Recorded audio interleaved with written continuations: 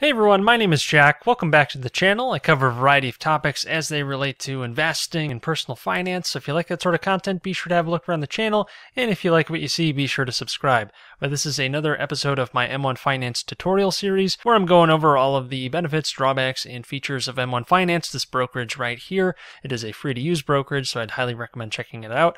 And full disclosure, I am an affiliate of M1 Finance. And if you use my link down in the description below, open up an account and eventually fund that account, I might get a small commission, which would help out the channel a lot, and hopefully you get a great brokerage out of it. But if you want to check out any of the other tutorials in this series, check out my link in the description below to that playlist, and I'll also include it at the very end of this video, so you can check out all the other features with M1 Finance. But today I want to go over the research tab with M1 Finance when you're actually trying to build a portfolio on this platform and all the nice little news features that it has with it. So if you hit the research tab up here, you have market news as the first tab, and it'll just give you general news about the stock market, the economy, good amount of political news as well, since we've had, for example, recently we had the stimulus bill that was passed. So it's going to give you all the general economic news. That's not unique to really any one brokerage. They all do that. But if you actually go over here to stocks, then you can actually see all of these stocks available on M1 Finance, and you can organize them by a few sortable categories, one of them being market cap, dividend yield,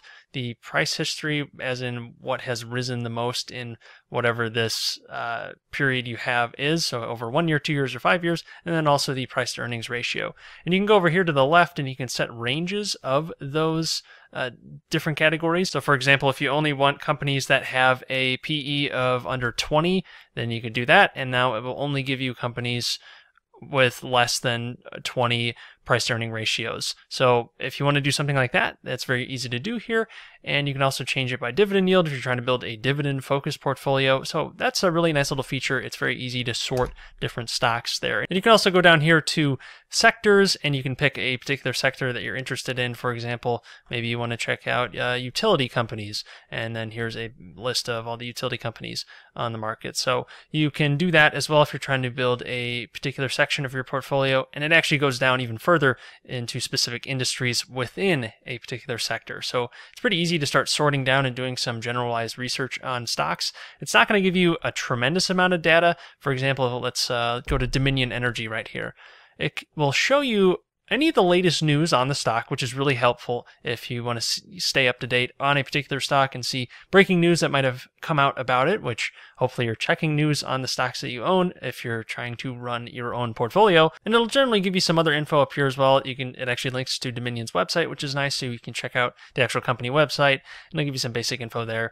And then up here you have market cap, their price to earnings ratio, and dividend yield. But it doesn't really get much deeper than that. It's pretty surface level data, I have to say. It is more helpful for keeping up with the news, but if you really want to get into the financials of a company, you really should look up their financial statements, maybe even go to Yahoo Finance, which gets a little deeper into their financial data, but you're not really going to find too much of that here on M1 Finance. Now, they don't only have stocks, but they also have funds, or really ETFs, which are technically a type of stock, but if you wanted to invest in ETFs rather than individual companies, you can do that as well, and they have plenty of options that pretty much any brokerage would have as well. So if you want a low-cost ETF to create a very diversified portfolio, you can do that too. And same thing goes for the categories. If, say, you only want a bond fund, you can click bonds here, and now there you go. You have all the bond ETFs available. So you can create a bond portfolio. And you can create your own watch list as well up here, so you can keep track of a particular set of stocks if you are thinking about maybe buying them or just want to keep up with the news on those stocks. You can do that here as well.